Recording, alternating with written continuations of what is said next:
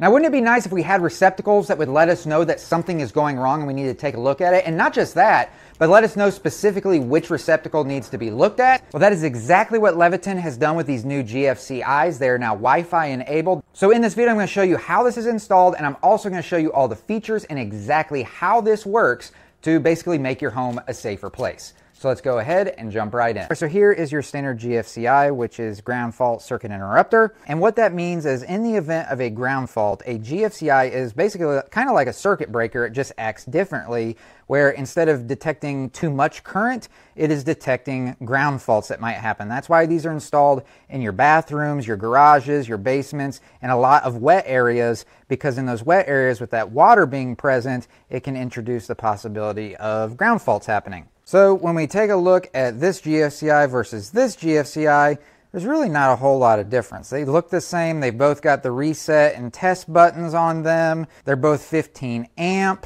One difference though between the two is this one over here is not tamper resistant, meaning it does not have those little plastic doors that go across where the plug goes in to help protect children from sticking things into the receptacle. Whereas with this new Smart GFCI from Leviton, it is tamper resistant. So you do have that safety feature, and typically that's going to be required by code. And outside of that, the only real other difference that we can see between the two is down here in the bottom left corner of this new one, you can see the little Wi-Fi symbol. So first thing I need to do in order to install the new GFCI is to remove the old one. But just like always, before we do anything with electrical work, we want to make sure that the power is off. So what I want to do is find the circuit breaker that is sending the power to this receptacle and turn it off. Now that I believe that I have found the correct circuit breaker, I want to test to make sure that the power is in fact off. So I'm going to take my outlet tester, plug it in, and as you can see, the lights on the outlet tester are no longer illuminated, so it's now safe to remove the receptacle. Okay, so on a GFCI, the wires have to go on specific terminals. If the wires are reversed or installed incorrectly, this GFCI is not going to be able to protect any of the receptacles or anything else that's downline that it's installed to be designed to protect. So for this mock-up, I have this GFCI here, and then I also have an outlet down here that this GFCI is protecting. So in the event of a ground fault on this receptacle, if there's an issue with this one, it's going to cause the GFCI here to trip. All right, so as you can see here on the back of the GFCI, it has its instructions all over it. You can see where this says hot, which means this is the side that's getting the power. That's why you see these two black wires. You also see these gold or brass colored terminal screws. That indicates that that is your hot side. Where you see these white neutral wires, you'll see where it says white. So it is actually directing where each wire goes. Now where it gets really important with a GFCI, whereas in this case, the words are upside down, but I think you can still see, it says line right here. So this terminal and this terminal are where our line wire goes in. The line wires are the wires that are bringing the electricity in from the circuit breaker or upstream. And you're going to have a hot, a neutral, and a ground usually. Then up here where it says load upside down, the load wires are what then take that electricity and then send it downstream to the other devices that are being protected. So a good little trick to use to make sure that you don't get your wires mixed up is while they're still installed, just take a piece of electrical tape and just wrap it around those line wires. And then that way there's no mistaking which wire goes where on the new receptacle. The wires that are flagged with the electrical tape are going to go in the line terminals, and then of course the ones that do not have the electrical tape go in the load terminals. All right, so now at this point I can loosen up all of my terminal screws, and as I'm loosening them up, I can be removing the wires from the GFCI receptacle. And when removing wires, I always like to start with the hot side, then move to the neutrals and take those wires off, and then finally remove the ground wire. All right, so as you can see, I've got two sets of wires. I got my wires that are bringing my power in. I've got my wires that are taking my power out to the other receptacles downstream. And then I've got this one lone ground wire. And you might be wondering, why is there only one ground wire instead of having two? Well, if I pull this all the way out of the box, you will see that there are actually 3. This ground wire up here on top is coming from my load side. The one in the middle is coming from my line side. And then I made up a pigtail to the GFCI. And that's because in this case, since I have 2 ground wires coming into this box for the line and the load, I need it to only be 1 in order to connect it to the GFCI. The GFCIs are designed to only handle 1 ground wire, so I had to make a pigtail. And the easiest way to do that is to just take a pigtail or a spare piece of ground wire and then connect it to the other 2 wires using some form of splicing device. Now in this case, I don't mind using these lever connectors. These are the Wago 221s. They're super DIY friendly and easy to use. They just have these levers that flip up.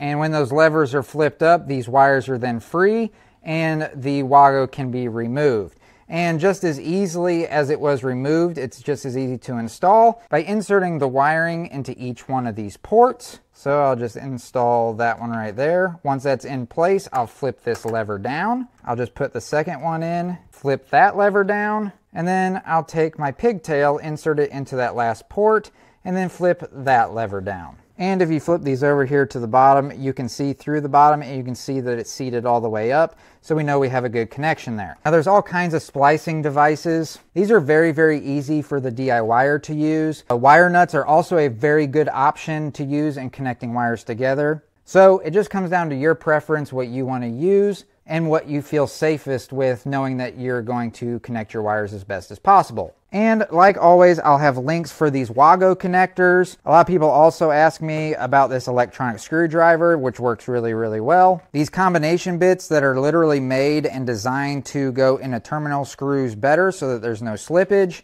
And of course, the new Smart GFCI that's being installed.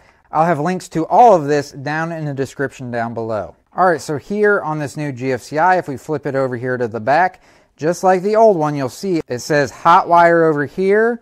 It says white wire over here, and then underneath of this yellow sticker, it's also going to say load. Now this sticker is just here with an advisory on it, basically letting you know what these load terminals are for and that you need to read the instructions as to how this is all supposed to be wired up before you go about installing it. So when I go to install devices, I like to always start with my ground wire. There's this green ground screw here at the bottom, and it also has a little hole where there's a plate where the wire gets slid into. So I'm just going to take that ground wire, slide it in underneath of that plate, and then tighten down my ground wire. Next, I'm going to work on my white neutral wires. And on the back of the GFCI, it says right here white. And if you flip it over to the side, the screw terminal color is a silver color. So I'm going to start with my white neutral wire that's coming from the load side. I'm going to install it on the bottom here where it says load. And then once that's in place, I'm going to tighten down that terminal screw. Now I'm going to take my white neutral wire with the flag on it, which is coming from the line side. So we want it to go up here on this side where it says white and line. So again, I'm just going to take that wire, slide it up underneath of that plate,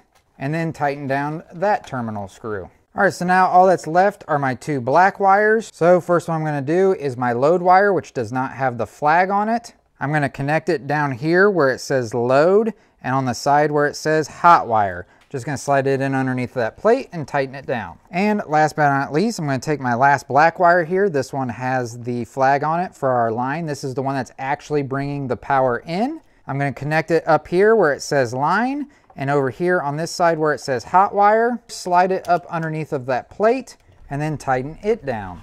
All right, so now all of the wiring is connected to the new GFCI. Push the GFCI into the box itself, and then tighten down the top and bottom screws on the GFCI that are then affixing it to the box. All right, so now at this point, everything has been installed. So now I can turn the circuit breaker back on that's supplying the power to this receptacle.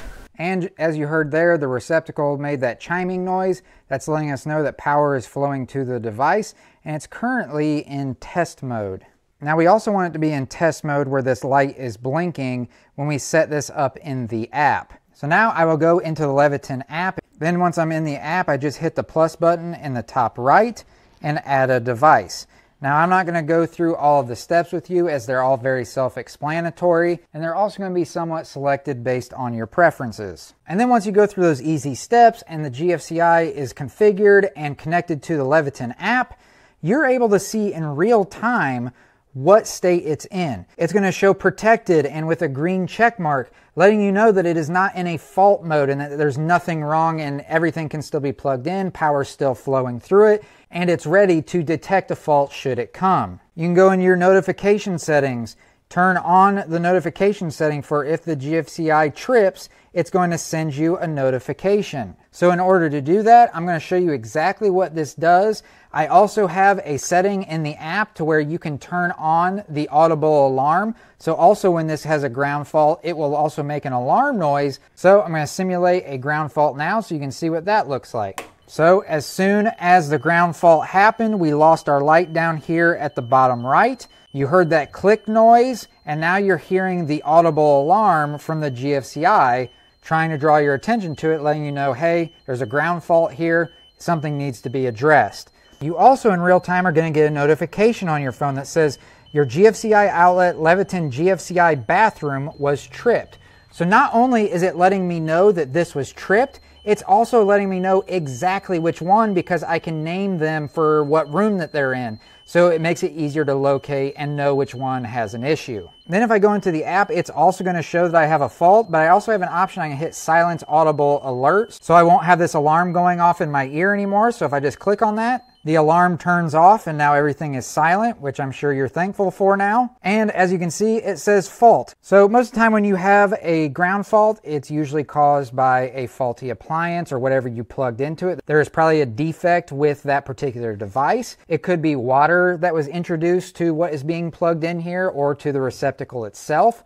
And this is also letting you know that if you have something that you're plugging into this that's causing a ground fault, it's probably time to replace it or at least find out what's wrong with it and get it repaired. One area where this is really, really nice is for refrigerators. In the event of a ground fault, you'll get that notification right away. Say your refrigerator, your freezer goes out and you're not home or you don't know that there's an issue, you could lose a lot of your food that's in your freezer or your fridge. But in order to get it back to protected mode and powering the devices again, it's as easy as hitting the reset button just like you would on any GFCI. That green light comes back on and you'll also get a notification on your phone letting you know that the GFCI has been reset and it is back to protected.